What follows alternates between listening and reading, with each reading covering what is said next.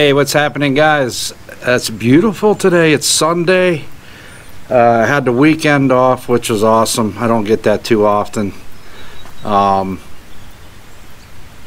anyhow, I wanted to talk a little bit about this medical marijuana. Tommy Chong, who is an American-Canadian actor, director, activist also for marijuana,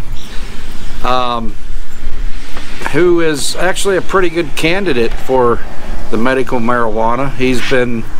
He talks about it nonstop. He travels all over the country and he endorses it. So Tommy, let's see, Tommy, he actually had, at first he had prostate cancer, and I believe it was in 2015. Whenever he got prostate cancer, and so he was using cannabis as part of curing the cancer. 2016, he no longer had cancer, but now here we are, 2018. I can't exactly tell you when he got this cancer again. He got the rectal cancer. So he had surgery. Let me see here. I have something written down about it so I could remember. He had surgery to remove the tumor that he had for the cancer, I guess. And along with he had chemotherapy and radiation therapy to lessen the cancer from growing, I guess. But he also was using cannabis, cannabis therapy basically, and he used a high CBD / low THC oil, which he injected into his hips.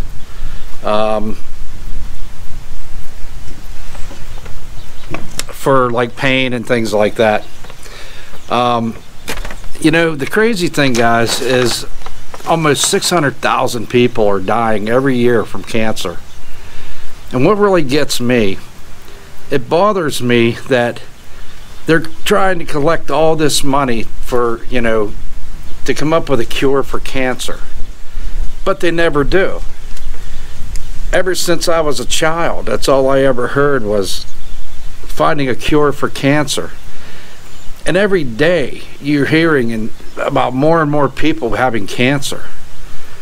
You know, it's rather bizarre. I personally, now this is my personal opinion on how I see it. You have these pharmaceutical companies that are putting these different chemicals and stuff into medications for people to take, and claiming that, oh, it does this for you, but yet there's a list from here to the end of the tree line down there of other side effects or things that it may affect in your body. And I personally think it's the medicines and the food that we're eating today, and I think a lot of that is causing cancer. They, of course, don't want a cure. Are you kidding me? You have a small percentage of people that come out of it 100% cancer-free, but you have an extremely high percentage of people that are dying from cancer every year. Almost 1 million people a year. That's a lot. What is causing it? Okay, one, yeah, it could be hereditary, okay, but you're someone that has a family that doesn't have a history of cancer, but yet you end up with cancer. Yeah, sorry, I can't remember what medication it was just recently that they want it banned because there's a chemical in this medication that can cause cancer. What are they doing to the people Do they even care? The people that are making these medications, they know what they're putting in these medications, and they also know what it's going to do to them. It blows my mind. You know, just like I explained to my wife, I take certain medications that may take care of what it's for, okay? But it may also be creating problems down the road, and you're not seeing it. You don't see what's coming, maybe, right? So now medical cannabis has taken our nation by storm. They're making it recreational in some states, but in most states they're all starting to jump on board with the medical cannabis. There's so many benefits to this thing. Now listen, I've done a little bit of research, and it doesn't exactly mention cannabis in the Bible, but marijuana, one, is a flower. And if God has created everything, then God created the marijuana plant, the flower.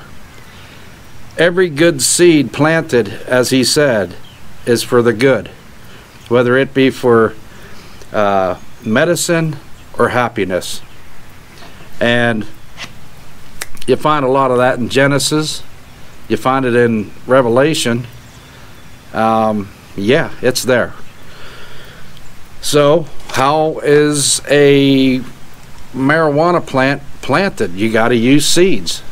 Those seeds were this stuff has been being used back in the 1800s.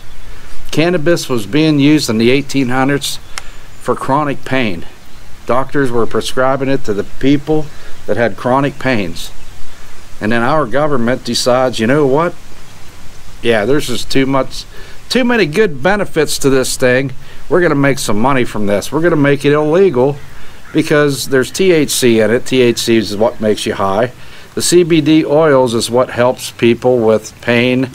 It helps them to be able to do certain things that they haven't been able to do for years. But some people need the THC, okay? You need that because the CBD oils isn't enough. I know if I was somebody that was suffering from seizures, or I had chronic pains all through my body, if I had Parkinson's disease, if that was going to help stop me from shaking so much, you're darn right, I'm going to do it. I'm going to use it. They have never found in the history of marijuana anybody ever overdosing on marijuana. It's just not there. There are no side effects to it. Now, I push this because I have a friend that I've seen what it's done for him. And it's amazing. It's amazing. You know, cannabis is good for HIV, AIDS, okay? They eat better, they slept better, and they were in a better mood. Alzheimer's gained weight. It lessens the agitated behaviors, believe it or not. Arthritis, you have less pain and you sleep better. When you have pain, you can't sleep. Asthma, it could dilate your airways. It could dilate your airways. Cancer could kill certain cancer cells, stop the growth of cancer, improve the impact of radiation of cancer cells, and prevents nausea. And it works with chemotherapy treatment. Now, back to Tommy Chong. Tommy Chong. We all, of course, know him as, you know, Cheech and Chong. It's to my understanding, the man is 77 years old. He's been using cannabis every single day, and he says he uses a lot of it, and he has not had any growth of cancer or nothing in his body. He has good days and bad days like everybody, but it's doing something, okay? It's doing something to the cancer cells. It is working, okay? We just lost Dog, the bounty hunter, lost his wife from cancer. And towards the end, I guess she was using cannabis as well. But, you know, not saying that cannabis is a cure, not saying that at all. But people seem to believe that it is helping them, and it seems to be lessening the growth of the cancer cells. It's also good for chronic pain. It was used in the 1800s for pain relief. Okay, Crohn's disease, it helps weight gain and diarrhea. I guess if you got Crohn's disease, you got the runs all the time, I guess. I don't know, but it's supposed to help with all that. Epilepsy, 50% reduction with seizures. That's amazing.